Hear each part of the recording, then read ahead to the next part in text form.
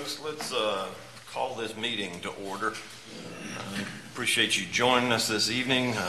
This is a regularly scheduled and called Greer City Council meeting, called and convened April 12th, 2020. Having called the meeting to order, I would like to ask you, if you would, to stand and join us in the Pledge of Allegiance and then the invocation. We have Troop 41 with us this evening. They are Boy Scouts representing the Zor Methodist Church, and Steve Marks is their leader. The boys are here and are going to lead us in the Pledge of Allegiance. Fellas, the floor is yours. To the flag of the United States of America and to the republic for which it stands, one nation, under God, indivisible, with liberty and justice for all.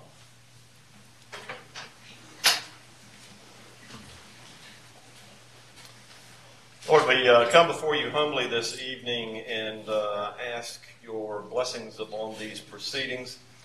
We thank you for those that have joined us and ask that you bless them as well, too, and in particular, one of our retirees, Mr. Richard Watson, and his family that are here this evening. We pray a special blessing upon him. Lord, you have called us to public service, and we submit to that calling. We ask that you give us insight and understanding to the items and the issues that are in front of us. Give us conviction as well, too, to vote in the best interest of the city as we have been called to represent the city in our representative districts and as a whole. We pray that through the furtherance of this meeting that you'll be with us, that you will guide and direct us in all that's said and done, and we will give you glory for all that's accomplished. In Christ's name we pray. Amen.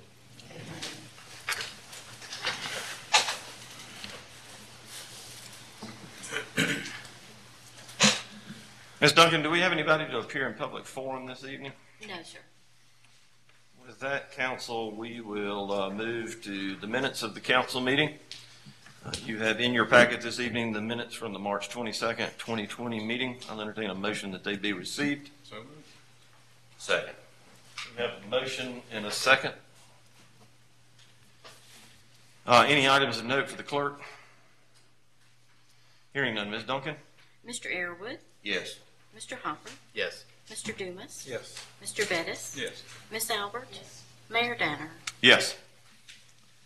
Council, we have a special recognition this evening, and I am going to ask Mr. Richard Watson, if he would, to join us in the front.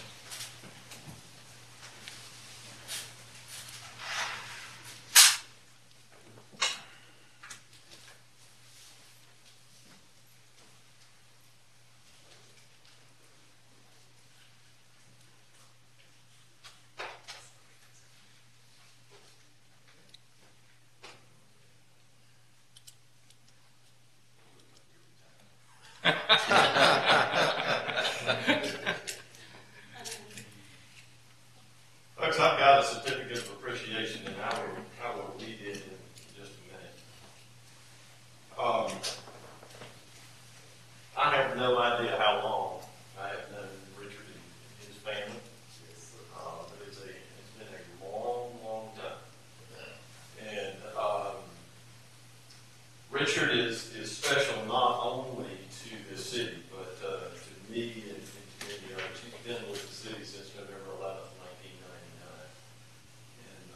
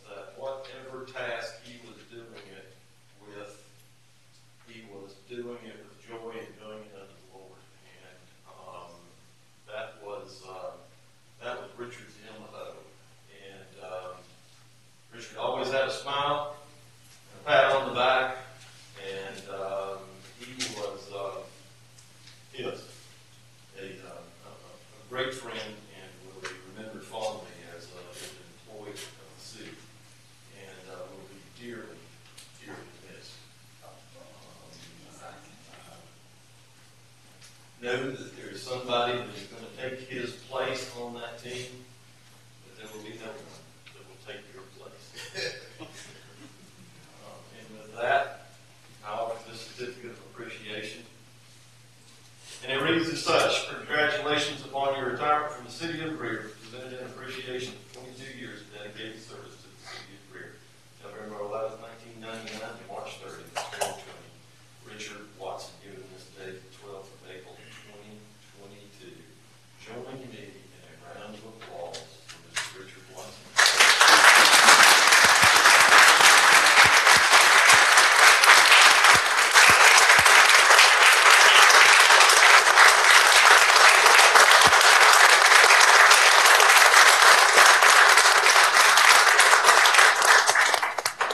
We're not going to let you get out of here. Not nothing present. You know what it is. It's a clock. You don't have to watch the clock anymore, but you can have that around as a little memento for your years with us. And you got some folks you want to ask to come up here and join you for a picture, or you want to say a few words?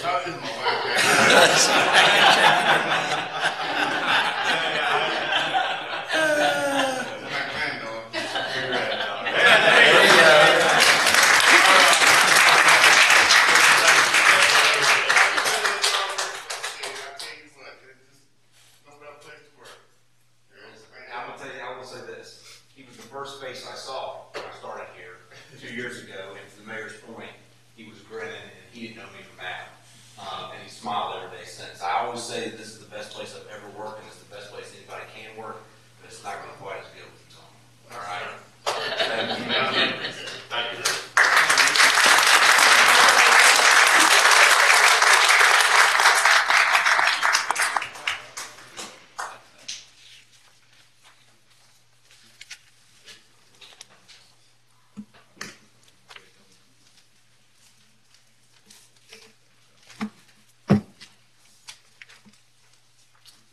There are some people that make others better by their presence. There are some people that make the world a better place, and Richard is one of those that makes the world a better place, and we appreciate his service to the city of Greer. Mr. Merriman, your report, please, sir. Yes, sir. Mayor, Council, thank you all. Give me a few minutes to run through some things. First of all, I want to just remind everybody that Mr. Stringer, who is represented the city of Greer for a number of years, was honored today, and I think honored appropriately by the governor and lieutenant governor, who awarded him the Order of the Palmetto. So just wanted to remind y'all that took place here today. We had a great visit with some of our delegates from around the Greenville-Spartanburg area. Certainly got to catch up with Representative Stringer and the governor. So congratulations to Representative Stringer, and thank you for your many years of work.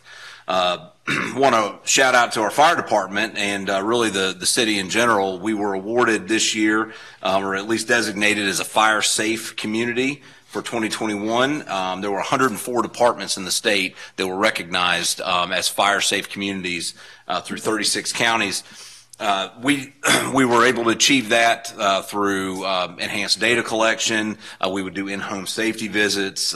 We would attend classes on risk management and risk coordination through the National Fire Academy. So congratulations to the City of Greer Fire Department and all those that helped the city attain that designation. Couple reminders, the employee picnic we do every year out here will be on the 29th. That'll be the last Friday of the month. And we'd love to have council members present. I think it was back in January I brought to y'all our vacancy report, and typically I don't do a vacancy report, but what I brought to you then was 41 vacant positions throughout the city, which represented just about 15% of our workforce. And we have focused on rectifying that over the last few months. So with department heads actively working hard to fill vacancies, to Alicia and her team and human resources, to our folks in finance, I'm proud to say that we now have 39 vacancies, but 23 people in process to fill 23 of the 39 vacancies. So we're very excited where we're going with this, so we hope we get to a point where we're fully staffed. And to that point, the next thing is, in an effort to continue that, we are having a job fair at the Cannon Center on Thursday from 7 to 4. So all departments and all department heads, or at least a representative from those departments, will be there. There will be an opportunity for on-site interviews for certain open positions. So I would encourage anybody that would like to work for the city of Greer, or that knows anybody that would like to work for the city of Greer, to attend the job fair to learn a little bit more about what we do and how we operate, and have a chance to visit with some of our folks. It's a great opportunity for us. And then finally, the last thing I do is want to remind y'all that after next meeting, and Brandon, correct me because I just thought about this, but after the next meeting, we're going to do the UDO workshop, right? So after your next council meeting, 2 weeks from tonight, we will have a scheduled workshop to go over a number of issues through the UDO process. So just make sure you keep that on your calendars. Unless there's any question, Mr. Mayor, that concludes my report. Thank you, sir. And let me add to that we have the Greer Goes Global International Festival coming up Saturday, April the 23rd. That festival is from 11 a.m. to 4 p.m., if I'm not mistaken. This is an opportunity for you to come here to the city park and learn more about our international community. I was in a conference recently that identified over 500 companies that are located in the upstate that claim their headquarters is outside of the United States, international companies. And if you do just some loose math, based on the number of companies that the Greer Development Corp has identified as international, about 13% of those companies are located here in the Greer area.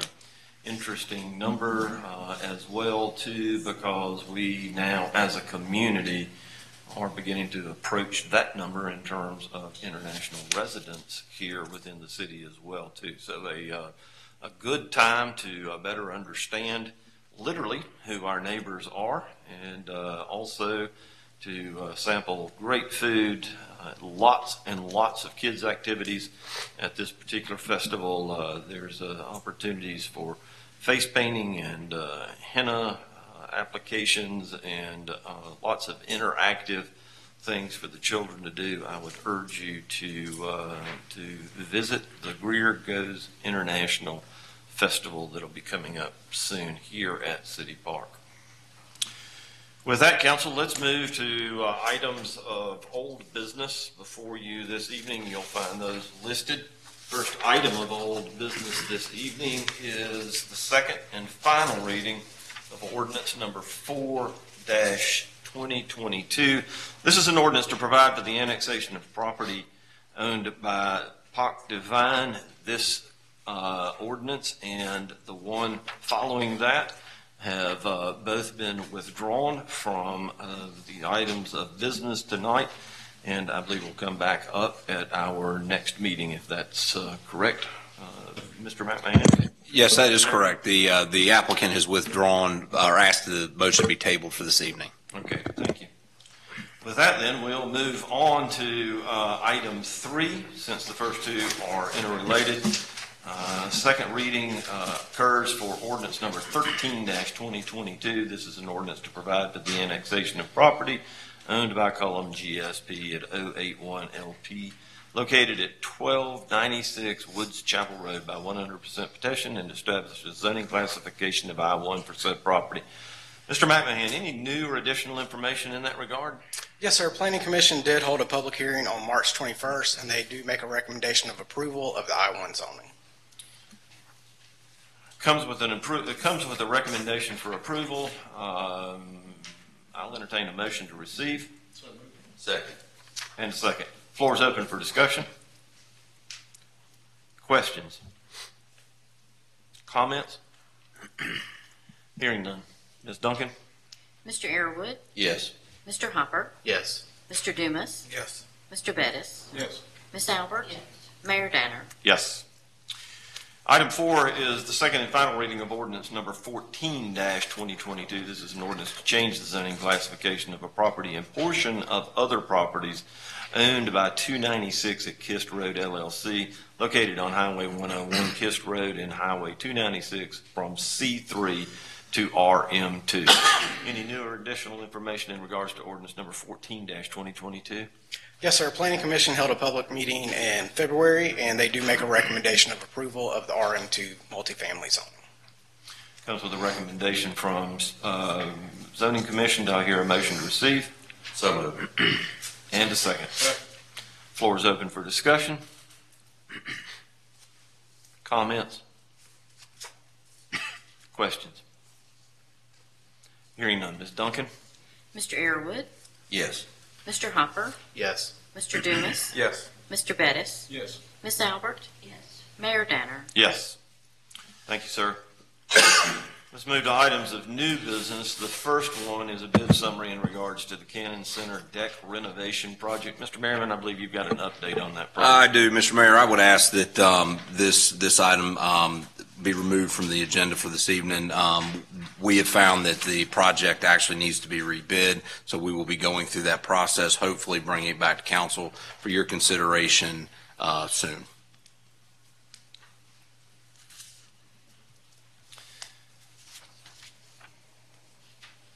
Would it be appropriate to have a bid to hold this over or to table it? Mr. Mayor, I would, in this particular case, table it, because I don't know when I'd bring it back. I'll entertain a motion that bid summary for the Cannon Center deck renovation project be tabled. So moved. And a second. Second. Any discussion in that regard? Hearing none. Ms. Duncan? Mr. Airwood, Yes. Mr. Hopper, Yes. Mr. Dumas, Yes. Mr. Bettis, Yes. Miss Albert, Mayor Danner. Yes. Mr. Merriman, in regards to old business, second and final reading of ordinance number 4-2022 and second and final reading of ordinance number 5-2022, I know that it was a request of the developer that brings us to this point. Would it be prudent for us to go back and to hold those items over by vote? Mr. Mayor, I believe in this situation, a vote is going to be the safest thing to do. Council, let's back up just a minute. At the request of the developer, second and final reading of ordinance number 4-2022 is asked to be held over. I'll entertain a motion that that be made. So moved. Second. Have a motion and a second. Any questions in that regard? Hearing none. Ms. Duncan? Mr. Airwood, Yes. Mr. Hopper, Yes. Mr. Dumas, Yes. Mr. Bettis, Yes. Miss Albert, Mayor Danner. Yes. Second and final reading of ordinance number 5-2022. At the request of the developer, this has been asked to be removed from the council agenda tonight and held over. I'll entertain a motion in that regard. So moved. Second. Any questions in that regard? Hearing none. Ms. Duncan? Mr. Airwood, Yes. Mr. Hopper, Yes. Mr. Dumas, Yes. Mr. Bettis, Yes. Miss Albert, Mayor Danner. Yes. Council, thank you. I think that cleans this up just a bit as we move forward. Second item before us this evening is the bid summary for the Victor Gym parking lot repaving project. Based on information that I received today from Mr. Merriman, I think it would be appropriate that we hold this matter over as well, too. Do you concur, Mr. Merriman? I do. Thank you, Mayor. With that, then, I'll entertain a motion that this project, Victor Gym parking lot repaving project, be held over. So moved. Second. I have a motion and a second. Any comments, questions in that regard? Further information will be coming. Ms. Duncan? Mr. Airwood, Yes. Mr. Hopper, Yes. Mr. Dumas, Yes. Mr. Bettis, Yes. Miss Albert, Mayor Danner. Yes, moving along. Item 3, project management software approval. As you can see there in your packet, there is a description of a management project regarding software.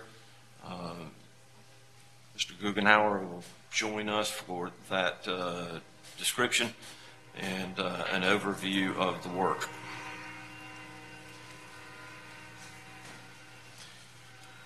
Good evening, council. Good evening, Mayor. Thank you for giving me some time to speak. As your project manager, I've been here a little over 9 months now, and I've had a little bit of time to get my feet wet. I've seen some of the challenges that we have with projects, and I think I have some pretty good ideas of where we can start to get our hands wrapped around the large number that are coming our way. It all starts with the first step, and I think that's going to be with getting a defined process in place. When I worked as a project manager for Tyndall and Department of Defense and so forth, they had defined processes already in place that I could follow. And at Tyndall, in fact, we use pretty much just the Excel sheet to manage our projects, which is not ideal. However, when I did work with Tyndall, a lot of our clients and general contractors utilize a software package called Procore. And a lot of people are familiar with that. It's very big in the construction industry. It works very well to keep everybody in one version of truth, align tasks, and make sure everybody has information when they need it. It's a great project management tool and software, but it's not ideal for what we need here at the city. We even looked at it and assessed it with a team in the city, and it just doesn't fit our needs. But what we did finalize on and pick was a software called Arrigo.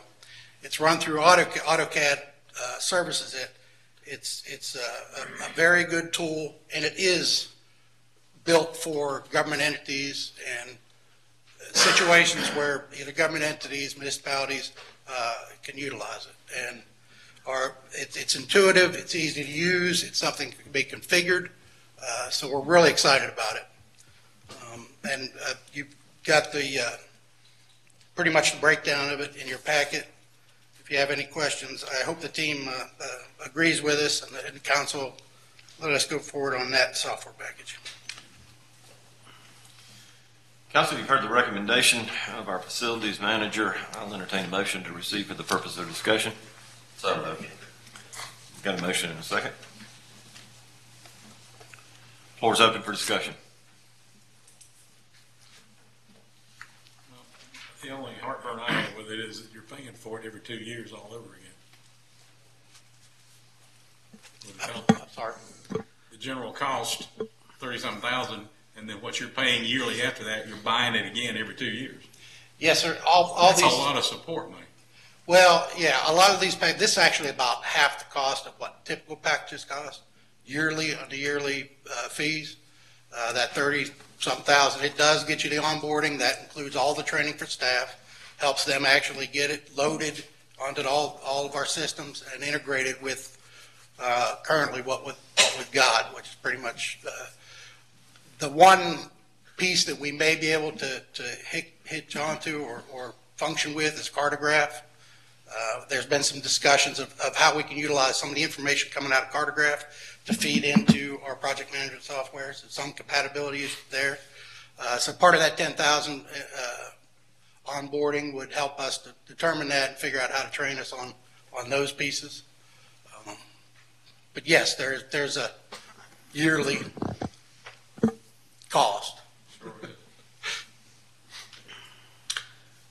I'm curious, we may not have been able to be this specific with data, but have we thought about an estimate of an economic value of what we as an organization are losing not having the efficiency of that streamlined system that hopefully this will bring online and pay for itself? I think the two projects we just went through prior to this will be a good example of how that might save us. The information that this will encapsulate and allow us to maybe sidestep a lot of these issues where we're double working, we're triple working. Yes, sir. There's not been a study done, but it will inevitably save us time and money in the long run. And I think it's well worth it. So it's your belief and staff's belief that the cost will be more than paid for in recovered efficiency in what we're trying to do? Yes, sir.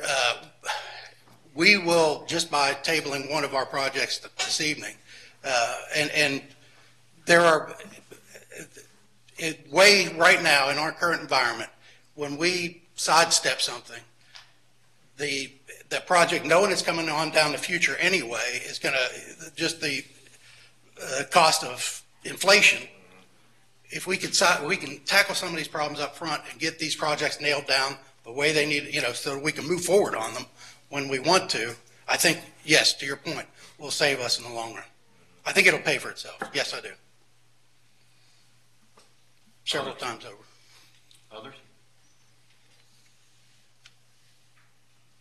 Comments? Ms. Duncan? Mr. Earwood, Yes. Mr. Hopper, Yes. Mr. Dumas, Yes. Mr. Bettis, No. Miss Albert, Mayor Danner. Yes. Thank you, sir. First reading of ordinance number 15, 2022. This is an ordinance to change the zoning classification of property owned by Banco Group LLC located at 3700 Brushy Creek Road from C2 commercial to RM residential multifamily. Mr. McMahon, information in that regard, please, sir. Thank you, Mayor and Council. As you stated, this is a request to rezone this parcel. This came before you back in, I believe, February of 2021. What they are requesting is to rezone to RM2 multifamily. Here's an overview of the area. Here's the current zoning, showing the property as C2. Future land use map, this property is designated for a traditional neighborhood community. This is kind of a current picture up at the top of the white. What he has done so far is done some exterior work to change the appearance of the building. Planning Commission did hold a public hearing for this request on the 21st of March, and they did make a recommendation of approval. I'll be happy to answer any questions you may have, sir. Council comes with a recommendation for approval. I'll entertain a motion for the purpose of discussion. Floor is open for discussion. So my recollection of this was he had some pretty big obstacles, and he's overcoming those. Yes, sir. He has submitted for building permits to start some of the work. The parking will be the issue that he is going to have to get kind of fixed in the end. The structure is going to be non-conforming due to the right-of-way issue with it being there. So the parking will have to kind of go behind the property, and they'll be required to have 2 parking spaces per unit. And remind me again, this is how many? This is 2 units? Yes, sir. It's 2 studio units. Top and bottom. Top and bottom. Yes, sir. Approximately how many square feet? 400 to 500 per unit, I believe.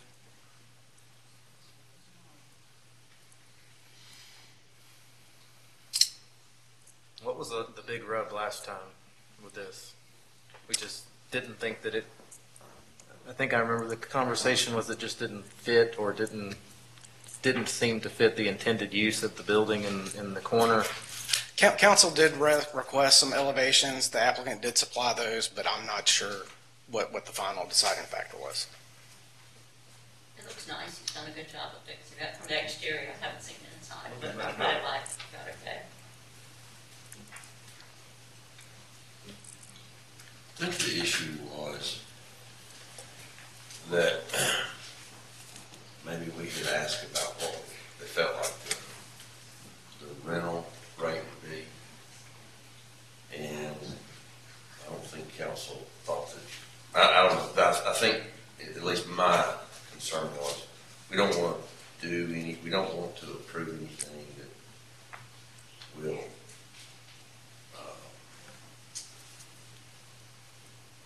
be a detriment, well, not a detriment, it doesn't do anything to elevate the community. That's what I think the concern was last time.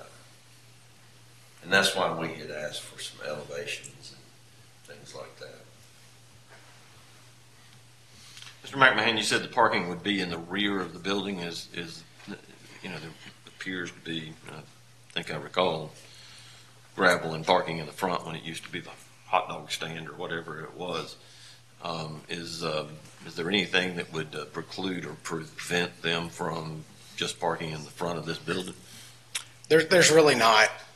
We would just make them actually designate parking in the back, but they would be able to park pretty much anywhere on the property. Well, that's true of any house. Yes, sir. You park in the front yard anyway. Now, and this is more of a building codes, but does any of the accessibility, does it have to comply on both floors or how is that? I don't believe with residential it has to comply. I believe once you kind of get into maybe a triplex or a quadplex, I believe that's when it kind of hits kind of commercial requirements. I don't believe residential requires ADA. Did I understand you to say that it's going to be used as one residence now? It will be. Upstairs and downstairs? They're going to have a unit on the top and a unit on the bottom, Okay, so it'll be it'll be a duplex. Before it was going to be two, like one-bedroom studios or something like that. Yes, ma'am.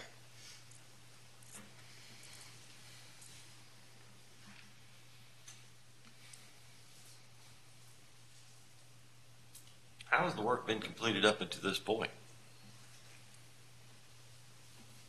So he submitted permits originally under residential. We denied those, and it came back as commercial permits. Some of the work was completed without permits. I think I recall seeing a stop work order posted out there.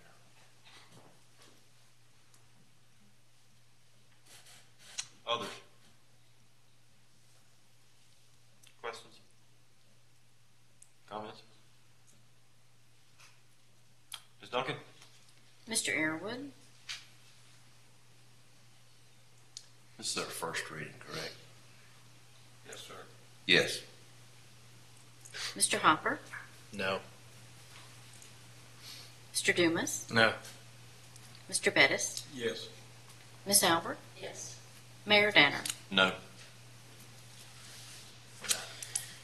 Second item before us this evening is first reading of ordinance number 17-2022. This is an ordinance to change the zoning classification of property owned by residents developers LLC located on Snow Road from R12 to DRD.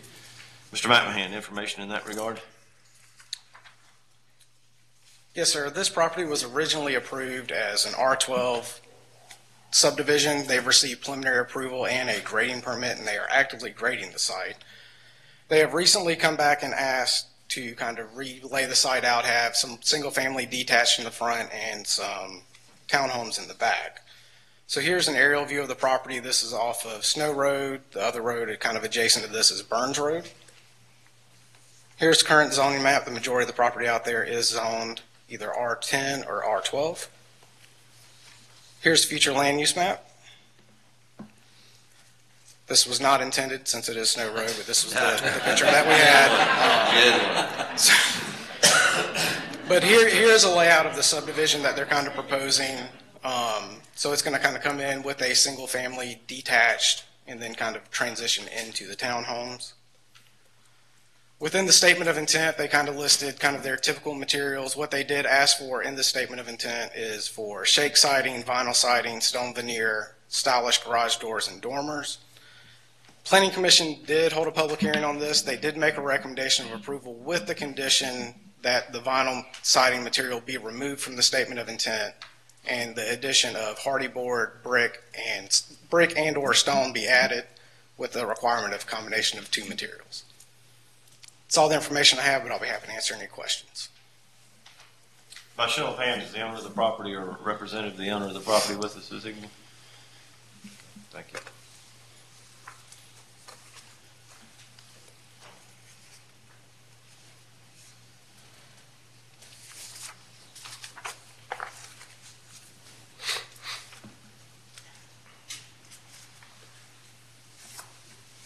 I entertain a motion to receive. So moved. Second. Floor is open for discussion. This is just a point for clarification for future. If under, for instance, you've got under building materials and it lists out what they had originally proposed, if we could strike words that say stylish, that doesn't help me. It's very subjective. If for in this instance, a garage door is going to be installed and it's something different, then the description would be really good. Yes, sir. Got a capital S. Well, I know. I mean,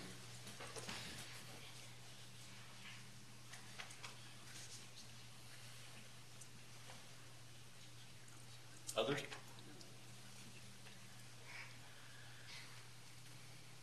When these plans are approved for these, who actually follows up to see that all the plans are? That would be Ashley and myself. Every single residential permit that is submitted, we review. And when they submit them, if they don't list the materials, we ask for that. And if it doesn't comply, they will not get a permit.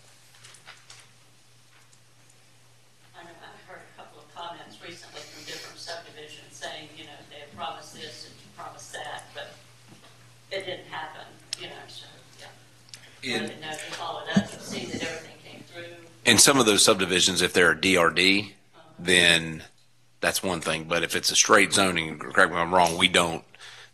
The developer may have overpromised and underdelivered, but it's not anything that the city would have been able to regulate. If it's, that's right. That's right.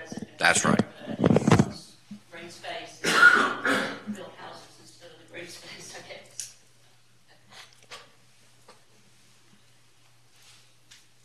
Others? Just out of curiosity, we'd received, I'm sure council received several emails and calls. I don't think it was specific to this project, but I think there was some concern there may be blasting on some of these sites, and it's not specific to this one. I believe it's the other that maybe got tabled tonight.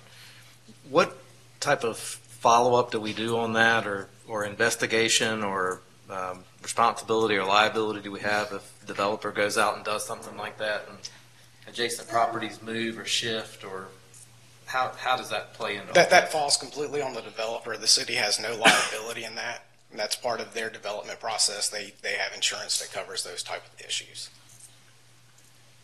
Well, when they present their proposal, do they need to know whether they're going to drill or not drill and blast? Most developers do have due diligence, and they get through that process. They core the site to make sure if they've got rock and stuff like that. So a lot of them have that knowledge up front, and if they do, they might lay their site out differently.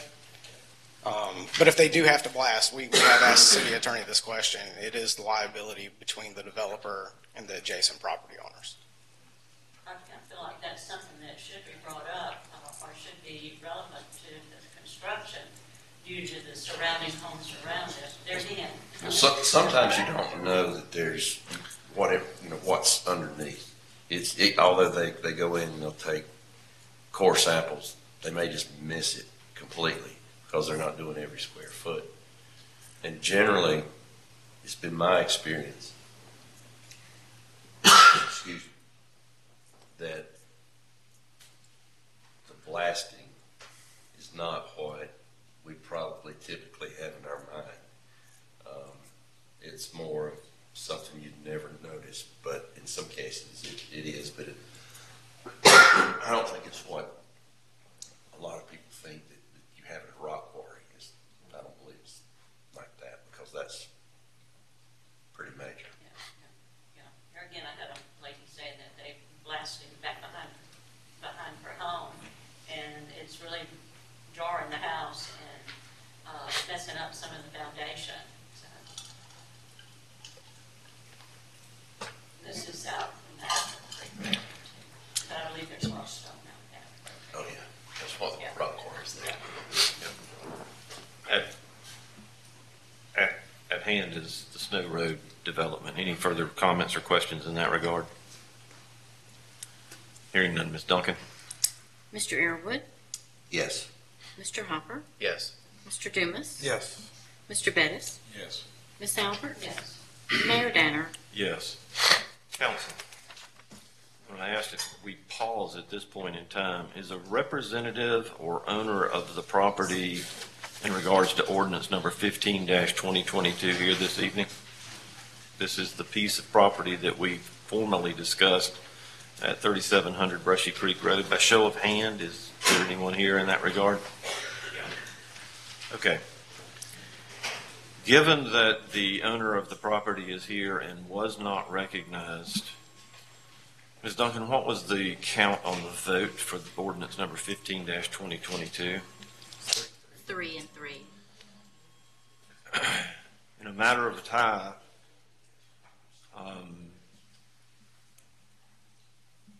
someone in the prevailing party in the same meeting can recall a vote on a particular ordinance. Since I did not recognize the owner in regards to his ability to speak to this, I'm going to ask council to consider that we recall the vote, the first reading of ordinance number 15-2022, so that we can allow the owner of the property to address council. And I believe that procedurally, The prevailing party would have been Mr. Hopper, Mr. Dumas, or yourself, and I believe the motion, if council so decides, should come from Mr. Hopper or Mr. Dumas. so I would ask a member of the prevailing party if they would to ask for a reconsideration of first reading of ordinance number 15-2022. So motion. And we would need a second. Second. Ms. Duncan. Mr. Airwood left the room. Do you want to stepped wait out. for him to return? We've got a quorum. Mr. Hopper, Yes. Mr. Dumas, Yes. Mr. Bettis, Yes. Ms. Albert, Yes. Mayor Danner. Yes. Mr. Airwood, on a procedural oversight by myself in regards to the first reading of ordinance number 15-2022, I have asked that the prevailing group recall the question. That motion and second took place, and a vote was affirmative to reconsider the first reading of ordinance number 15-2022. The owner or representative of the owner of the property is with us this evening, and I neglected to give him an opportunity to address council. Brandon McMahon has given us an overview of the ordinance to change the zoning classification of property owned by Banco Group LLC located at 3700 Brushy Creek Road from C2 to RM2. With that, then, by show of hand, is the owner of the property with us this evening? If you would, sir, please come to the podium and give us your name and address, and we will entertain any comments that you might have in regards to this rezoning, sir. All right, thank you for reconsidering. My name is Nathan Kopanen, and I stay at 1400 Daventry Circle in Greer. And this is a piece of property that I've purchased, and it was zoned. It's been tried as a commercial piece for a long time, and I know just from the previous owners that retail, just a huge problem was parking. That's one of the things that we're talking about for that we're solving, that being turning it into a residential, because the cars are, you're going to have, basically two cars, and they're going to be coming and going a couple times a day, rather than trying to keep a retail establishment going where cars are constantly rotating and that sort of thing. So we that was our intent on turning it into a residential property for that reason right there. I mean, I have the ability, I am a general contractor, so I have the ability to make it into commercial or residential, but we just felt like this would be a better suited for that area to have it residential, so that the traffic is limited. So that's the whole intent behind it. Our from the picture there, you can see we had just got started as far as on the exterior. So we're going to bring everything up to, we're going to pave the entire area where it's going to be parking. The question was asked, could we put all the parking on the top? And the answer is yes, but it's going to be better suited for us to put a driveway going down the right-hand side of the property and put parking on the back side for that. And then we'll just dress it up with landscaping going up against, as far as we can, into the right-of-way, going up against Brushy Creek Road. So that's the intent there. Okay, thank you, sir. All right. With that, then, let's reconsider first reading of ordinance number 15-2022. I'll entertain a motion to receive. And a second. Floor is open for discussion at this point. What is the height of the ceiling in the basement of this unit? It is right at 8 feet. It's 7'11" is what it is right now. When we put the sheetrock on there, it'll be probably 7'10". Yeah. And is this an efficiency kitchen in this unit, or Yes. units? Yes. Yeah, there'll be, so it's basically a studio, but we will put a wall for a bedroom. That it'll just be a smaller bedroom, and then it'll be kitchen, eating area, and living room all in the basically in the front area, and then just a single bathroom. But it'll be a full bathroom. It'll have a tub shower combo, and it'll be a full bathroom. But it'll just be a kind of more of a condensed area. It's just not going to have a lot of the extra space. What will be the square footage of each of the units? It's 450 square feet for each. Well, actually, the bottom floor is a little bit less because of the block. It's a block, so the bottom floor is probably closer to 400, and the top's right at 450. My concern, and it always has been, is that you will not get the rent that I think that's desired. So therefore, the market drives you down, and then I guess what I'm getting around to say, if you go up Buncombe Street, there's new homes that's been built, and there's people redoing old homes, and we don't want anything to deter or take away from that. So, the last vote, I did vote yes, but let me ask this question. Did I see a stop work order posted on the job? Yeah, that was what we were doing. Is we were doing the exterior, just the exterior re-siding and the re-shingling of that, and we hadn't. Our permit hadn't gone through yet, and we had already started on that, and so there was a stop work order, and okay, that's what ended up happening. Yeah. And I'm sure that our building officials they will make sure things are done that protects your tenants. Yeah, can I speak to what your first concern on that, as far as like being I guess you'd more or less say blending with the neighborhood with what's there, and what's standing right now, and you can see the direction that we're going with the new siding and the new shingles, and we'll probably not put a whole new deck on, but with the landscaping and the driveways and all, I really think it's going to enhance that little area right there. It's going to turn it into I hope that it does. I mean, and I'm looking to be surprised because it is. It's almost it's not an entrance, but it almost is an entrance to the city. Yeah. And so you understand where I'm coming from. Yeah, exactly. Okay. Yeah, and the enhancing that we're doing from it would, I don't know what it would have turned into had it not turned into any kind of a residential thing, because it seems to be that everything that goes in there that's retail doesn't make it. Right. I don't think I have an issue with. I like the changes that you made. And I think it's architecturally pleasing and sound, and I think it's going to attract.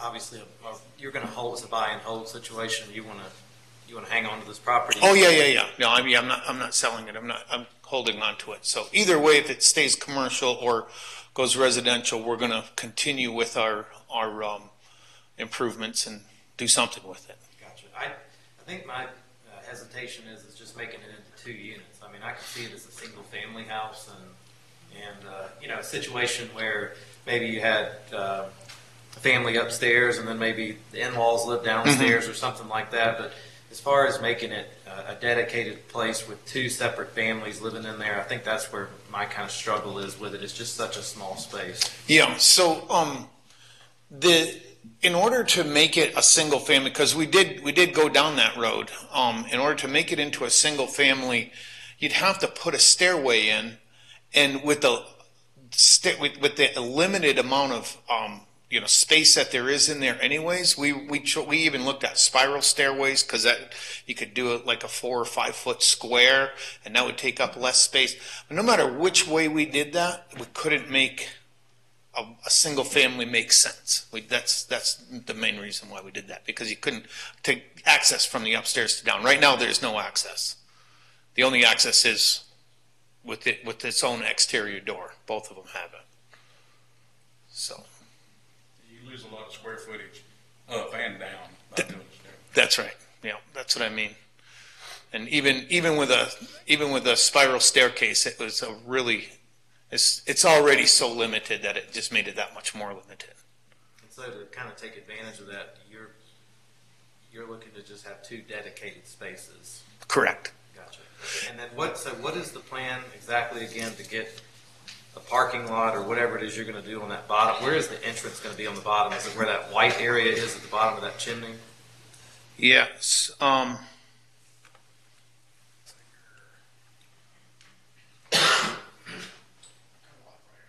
Yep. Yep, so it's kind of like you'll pull in, kind of where the creek is, and go behind.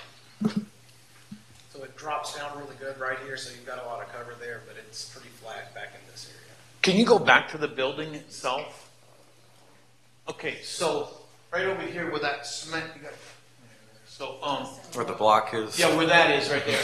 So that's where the driveway is going to go to the bottom. It's right there, and then you got the creek is over here, and so we're going to put like a small retaining wall, so they don't drive in the creek if they had a few too many. So we'll put but that's where the driveway will go, and then it's a nice flat spot behind there. Thank you. Others? Thank you, sir, for that oversight. All right. That was helpful. It was helpful. Thank you. Okay. Very good. Thank you. First reading of ordinance number 15-2022. Anything further that Mr. McMahon can help us with in this regard? Ms. Duncan? Mr. Arrowood, Yes. Mr. Hopper, No. Mr. Dumas, Yes. Mr. Bettis, Yes. Miss Albert, Yes. Mayor Danner. Yes. All right, council, let's jump back over to where we were. We have the first reading of ordinance number 18-2022. This is an ordinance to amend the City of Greer Historic Overlay District zoning map as allowed by Chapter 38, Article 3, Section 38-85 of the City of Greer Code of Ordinances. Mr. McMahon, information in that regard, sir? Thank you, Mayor and Council. So the Board of Architectural Review made a recommendation to add the Greer Mill site, which you can see here kind of as an aerial view of the property, as a local designated historic property. At that meeting in February, they met with the developer, talked with him, kind of went over what the project was going to look like towards the end of it, kind of revitalizing the mill. So kind of with that recommendation, it goes to Planning Commission to actually amend the zoning ordinance, and Planning Commission did make a recommendation to amend it and sent that to council. The intent of this is to designate it as a local historic property. This will allow them to apply for special tax assessment for revitalization of the mill. I'll be happy to answer any questions you may have. Here is kind of the historic properties of like how everything was kind of built throughout the years in the mill.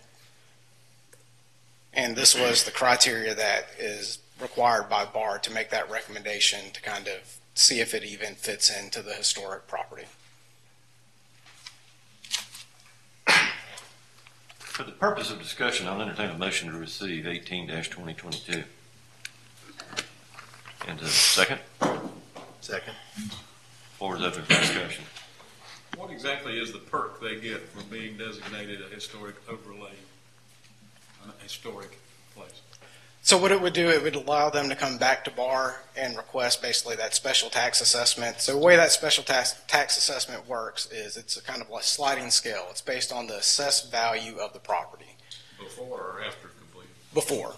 So if it's valued at $500,000 and they put in certain percent, they could get between 0 to 5 years based on that percent. Then if it's 25 to 50%, it's 5 to 10 years with a max of 20 years of the assessment. So basically what it does is it freezes the tax rate at its current level. And, for the next 20 years, so the amount of work they're going to put in this, they will meet the 20-year mark. So they would have 20 years of frozen taxes at that rate. They are also going through National Register with SHPO right now. That process is ongoing. So they could get that designation as well. This is property tax. Yes, sir. Is it frozen for the city and the county and Just the the schools? city. Aha. So the county will reap a huge benefit from their development. Potentially. So will the school district.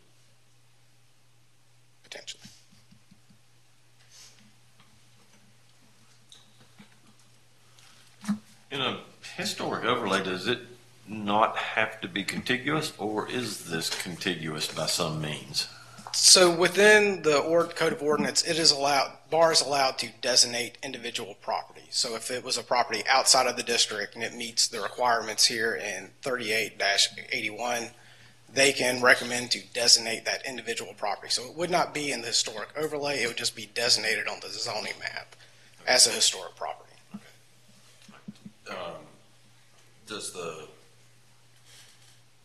Is the developer the owner now? Yes, sir. I believe they are here tonight if you have any very specific questions for them on the development, but this is just for the zoning map amendment. Are there any perks they can get from the county? Do you know? That I do not know. Well, I read the list here, and the only thing that I can see that says that may applies has significant inherent character, interest, or value as part of the development or heritage of the community. That may apply. What makes this building, because from the front, it doesn't look historic. Bring up that picture. I mean, you've got the front, it looks like that was done in the 50s or the 60s. And then you've got on the left side is probably a tower for some freight elevator. But then I know when you go all the way down on the right side, the shipping, that's probably one of the last pieces that were made. So it's not that I'm against the redevelopment. Don't get me wrong. I think it would be a great site. I just there's a couple of things that come up. One, and Riley just pointed it out, that we are the ones that would make the concession as far as freezing the tax. Now, Brandon, when did you say that tax is frozen? So it would be frozen like once, if this is approved by council, it would go back to the Board of Architectural Review for that special tax assessment. So once that is approved by BAR, it's basically like a pre-con meeting is basically what it is. They have 2 years to complete the project or to request an extension, but once that project is completed, it's frozen at that rate.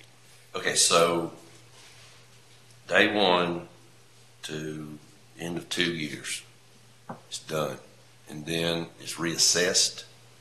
So the taxes would be frozen before the reassessment, more than likely. So because it would fall on the county reassessment. So it's going to be the tax rate that we would receive is based on what it's assessed at now.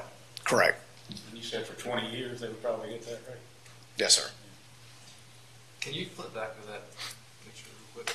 I think what's missing in this picture are all those windows that have been filled in here. You know, like the project that was at Appalach, where they had those large old windows. I think that's what's missing that makes this look not as historic in this scenario.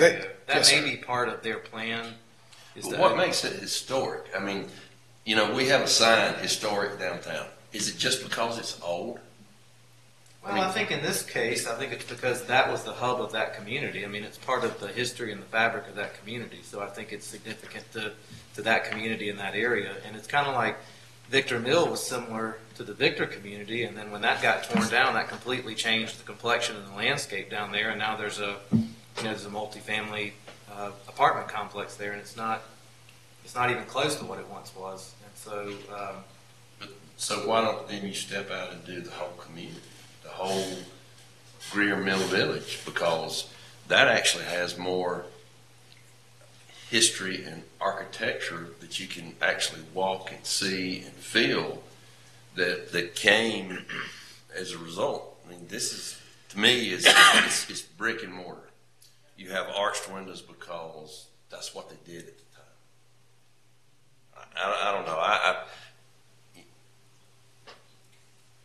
I have a tough time when things get well, this is historic, and all it really means is it's old. Well, is there not a state statute where when you renovate an old mill, you get a tax break? I believe there are additional tax credits they could receive, not only through that and through National Park Service. So they do plan on restoring it back to what the mill was originally. So they would have to comply with anything that National Park and SHPO requires as part of that redevelopment. That includes all the windows going back to the original look and everything. So what do we require as far as when we designate this? Or do we just say, okay, go ahead and build it? So once it's designated on the map, that's when it would go back to the Board of Architectural Review with their entire plan set, showing what's going to be done on the elevation for the exterior of the building. Yep, but the Board of Architectural Review are not historians. They're just saying, yeah, it looks good, right? But for them, Is that right? That's correct. You've got an architect on the committee, and it's made up of like different professions. No, but yeah, I understand. By show of hand, is the representative, the owner of the property with us this evening? Would you all like to address council?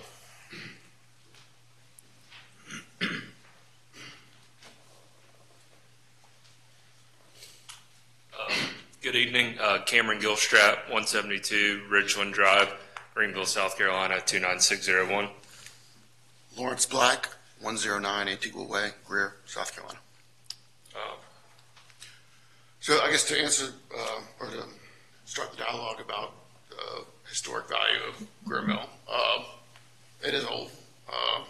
It was built beginning in 1909. It is Greer's only surviving textile mill. It was the textile industry after Reconstruction that brought jobs to the upstate, and it is the textile mills that brought forth the railways and what is now Inland Port and the industrialization and the factories that provide our jobs today. This was the first generation. BMW is the second generation. So there is, even if you think it's an ugly building, there is a linkage to our economy, a very strong linkage. It is close to 300,000 square feet, the largest historical asset in Greer's inventory, and it's also a majority of it. If you've been out to other mills that have been renovated, they are beautiful. They are also, they serve as a center point for a lot more development because you're not going to be able to build a building like this today. It's a lot less expensive to do new construction of similar equipment, but you will never be able to use materials, the flooring, the woodwork, the ceiling heights. They are, when our garden-style apartments are turned over in 20 or 30 years, this will still be standing. It's still standing now. You got pictures of all that? It'd be nice to see that. Yeah, so we have to share all the work today. We have the National Registry nomination. We're down in Columbia, SHPO, week before last. We've been working closely with them for the last year. We have historical consultants on the team, historical consultants working with the architects. We have about 18 people working on this. So what other tax credits are you pursuing? There's historic, federal, and local, or historic, federal, and state, and then there's a textile. And textile, it's might be more familiar as far as abandoning building credits. Textiles is somewhat similar to that. It's not that I'm saying that the construction elements don't have value as far as something that's pleasing to the eye. It's not that I'm saying that, oh yeah, you can't build what you can't find the materials that are used. I'm not saying that. It's classifying it as historic. Yeah, okay. It moved here because labor was cheap. It built up, and then when labor got expensive, it left, and it devastated the economy. And now the automotive industry in the Southeast, and I've said this numerous times, when labor gets too expensive, they're gone. And so are we going to say, well, the plant down here on 101, that's historic, let's give it that kind of thing. I'm not saying, Jay's opinion is that we stamped too many things historic. There wasn't anything, they were weaving, and that's great. But I don't have a problem making it historic. I think it does hold a huge place in the history of Greer. And I'm not opposed to the renovation. I think I've seen in Greenville, I've seen several places where they've done it. My heartburn is with 20 years of no expanded property taxes. It's tax rate's currently at $30,000.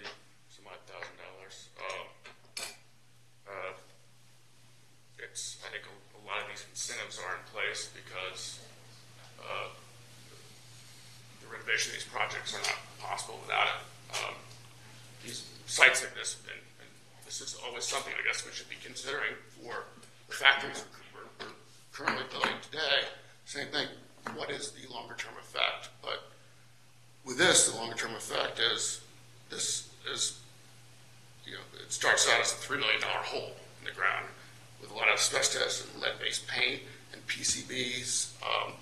They are, we had 2 other mills in the city, and they were DHEC sites for 10, 11, 12 years.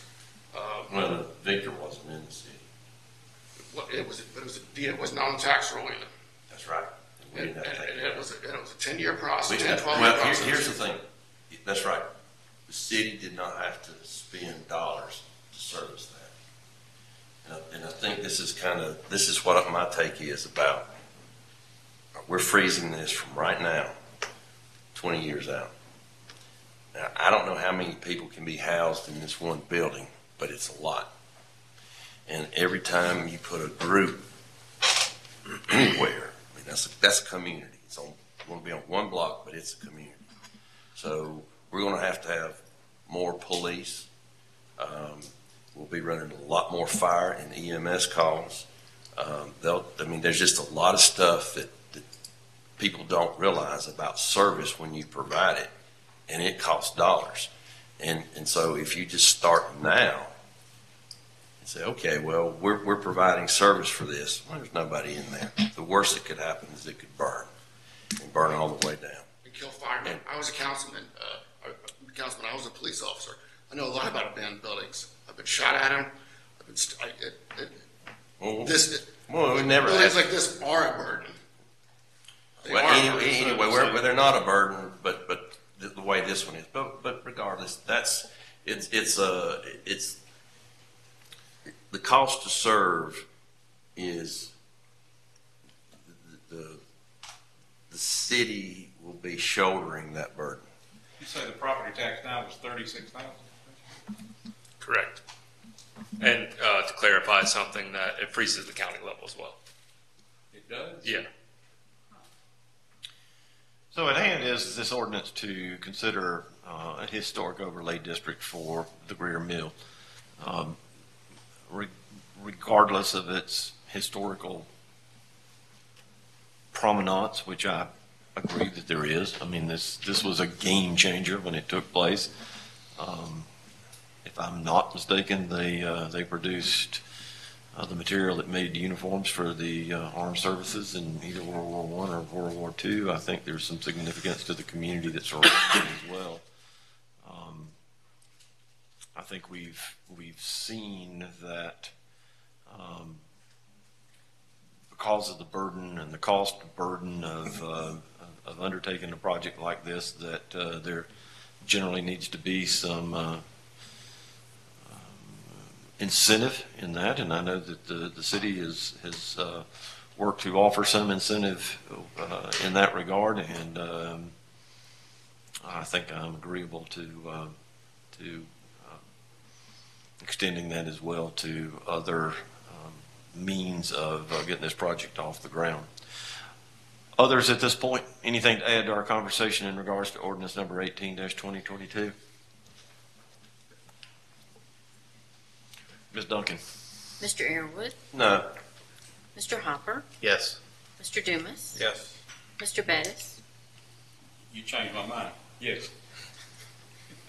Ms. Albert? Yes. Mayor Danner? Yes. Thank y'all. Thank you. Council, let's move to item 7. It's the first reading of ordinance number 19-2022. This is an ordinance authorizing the conveyance of any and all interest in certain real property inside the city of Greer. Mr. Merriman? Yes, sir, Mr. Mayor. Just as happens from time to time, this time it happened in the 70s, the city was somehow found itself in possession of this piece of property over off of Canteen. The GCRA has identified the property and would like to continue to offer their services to the city by building some diverse housing on that piece of property.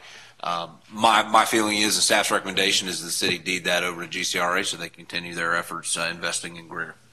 And the size of this property is what? This piece of property, and I apologize for not having it up, Nick. I told Nick I didn't need it, but evidently I did. I think the property itself is somewhere in the 0.3 of an acre, or excuse me, about 0.6 of an acre. I think that's what it is. I think they were going to try and get 2 homes on the parcel with the existing zoning. Okay. And so they're going to sell the homes? Just like they would through the normal program, yes, sir. So we would get that? Program income. Yes, sir, income. through the program income. Entertain a motion to receive first reading of ordinance number 19-2022. So moved. Second. Floor is open for discussion. Did we try to sell these lots?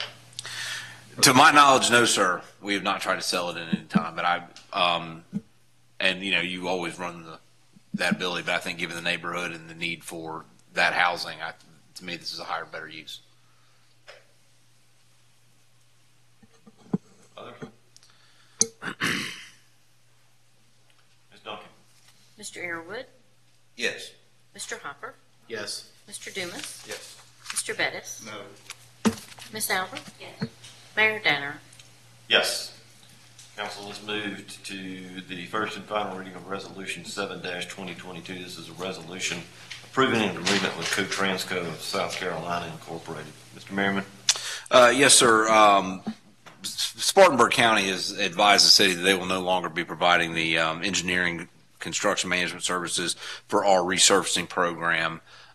So we had reached out to the legislative delegation in Greenville County and have requested that for those projects that are within the municipal boundaries, that Co-Transco be able to manage those projects through GLDTC.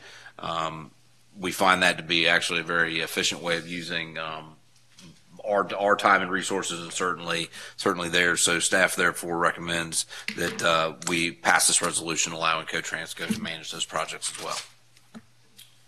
Heard the administrator in regards to resolution number 7-2022. I'll entertain a motion to receive. So much. And a second. Second. Mr. Merriman, was Spartanburg County providing those services or another entity providing those services? Spartanburg County had provided those in the past, sir. If I'm not, Mike, that's right. Yes. And was there a charge for those services to us? I can't answer that, Mike. Did they charge us, or is that through the program? Yeah. And our agreement with Co-Transco will require us to compensate them in regards to a percentage of the work, or do we know? This will come through our program and come through GLDTC, and I imagine that yes, we would be charged a percentage of the work to be done. Are there no other companies like Co-Transco out there? Oh yes, sir. I'm sure there are. In this particular case, Co-Transco just has is GLDTC's preferred contract manager, and we do all of our work with them already, so they're here. Others? Understood. Ms. Duncan? Mr. Earwood? Yes. Mr. Hopper? Yes. Mr. Dumas? Yes. Mr. Bettis? No. Ms. Albert? Yes. Mayor Danner? Yes.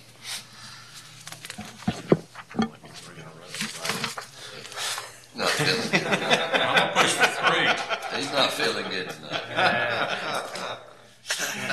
Last item then on our regular scheduled meeting tonight is the purchase of 2 fire engines. Mr. Merriman, I believe you've got an explanation in regards to that. Yes, sir. So ordinarily, we would never consider bringing a $1.4 million purchase to council mid-budget year or even at this point in our budget year.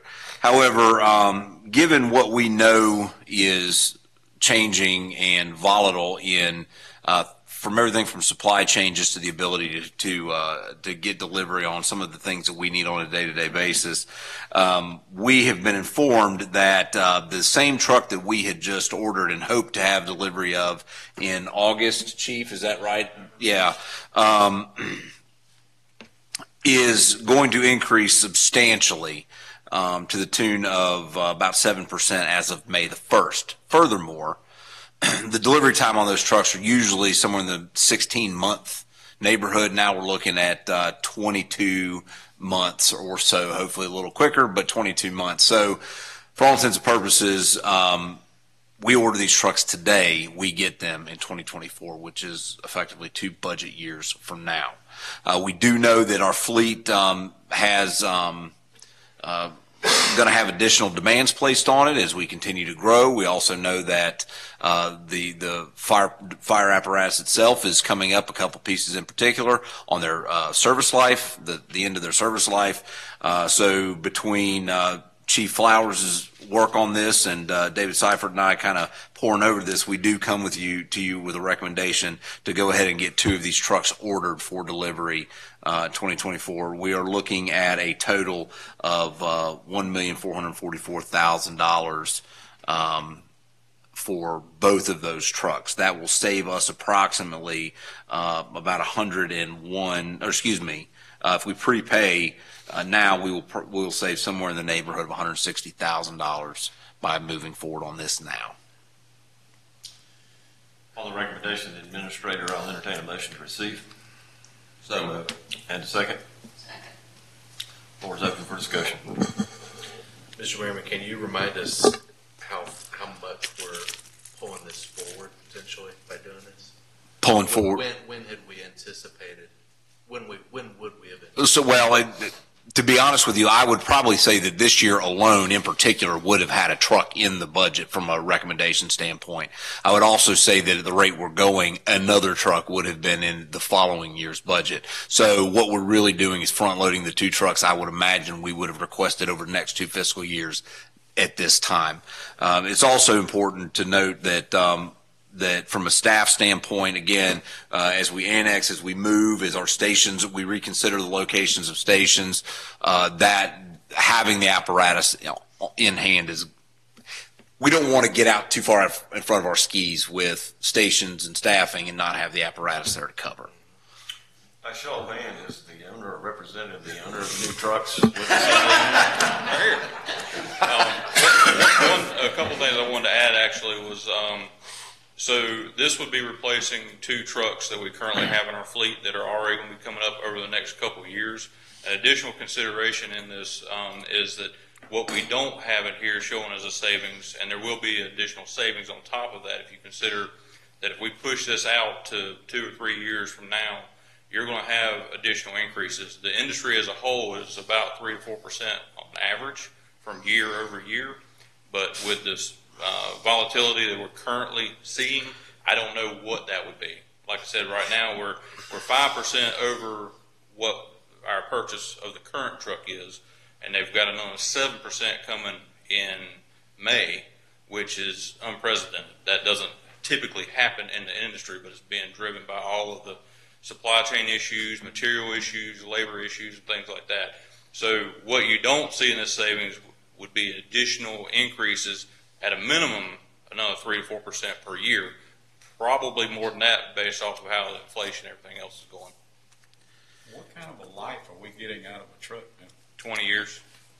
Really? Yes, sir. Seems like we're approving a new fire truck every 5 years. Well, we also have several trucks that all were bought in a very short period of time. So are we running structural fires now, or do you foresee we will be to need 2 new trucks in 2 years? Well, we have significant maintenance and repair issues now on the trucks as they're getting closer to that 20 years. So, I mean, just keeping up with what we've got right now, this isn't increasing the size of our fleet. This is literally replacing units that are scheduled to come up in the next 3 to 4 years, or excuse me, 2 to 3 years. And what do you do with those when you retire? Well, we'll come back to council and ask if you want us to surplus those on gov deals, or in some cases, it depends on the future growth that some of you are aware of. We may have to take and use one of the trucks that we've got now, which will be the newest reserve truck, would be a 2014. So we still have some significant life left in that truck that we're using right now as a frontline apparatus that would roll into a reserve truck. And then some of the older trucks that we're replacing, we will come to you with, some recommendations on how to surplus those.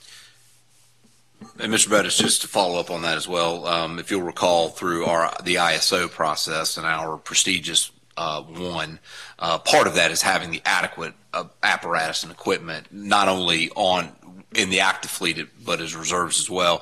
But to your point about running the number of structure fires, that's just a matter of mathematics, because as we continue to grow as a city and we continue to add rooftops, both commercial rooftops as well as residential, we will by necessity need those larger pieces of apparatus. I think to your point, and one of the things that we're real proud of is that QRV program, that we're not running them on the calls, the medical calls in particular, that we had in the past. We're being much more judicious about what's getting moving, when it gets moving, and for what reason it gets moving.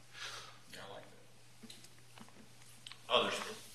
We have a truck on order, and this will be ordering 2 new. 2 new, yes, sir.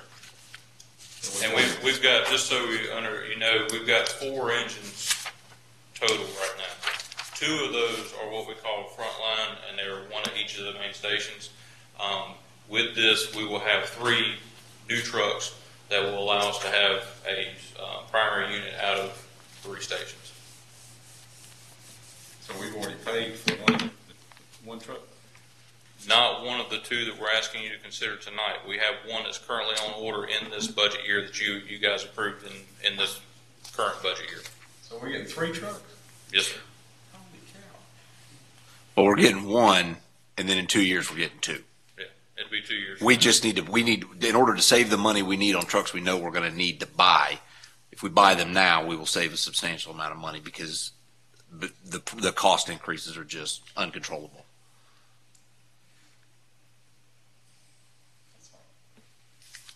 Look how much I saved you going to Walmart. We didn't need that, Others? Ms. Duncan? Mr. Airwood, Yes. Mr. Hopper, Yes. Mr. Dumas, Yes. Mr. Bettis, Ms. Albert, Mayor Danner. Yes. Council, this concludes our regularly scheduled meeting. There are 2 items in executive session this evening. I'll entertain a motion that we go into executive session for those matters. Mr. Mayor, I'd like to make a motion to enter into executive session to discuss 2 economic development matters, one pertaining to Project Keystone, the other to Project Lineout, and that's allowed by state statute, section 30-470A5. Comes as a motion. Do I hear a second? Second. Ms. Duncan? Mr. Airwood, Yes. Mr. Hopper, Yes. Mr. Dumas, Yes. Mr. Bettis, Yes. Ms. Albert, Yes. Mayor Danner. Yes. We thank you for joining us this evening. We will remain here for executive session. We will ask at your leisure that you clear the council chambers. Thank you. All right, council, in executive session, we have considered 2 economic development matters. We've taken no action in regards to either one. I'll entertain a motion to come out of executive session. So moved. And a second. Ms. Duncan? Mr. Airwood, Yes. Mr. Hopper, Yes. Mr. Dumas, Yes. Mr. Bettis, Yes. Ms. Albert, Mayor Danner. Yes.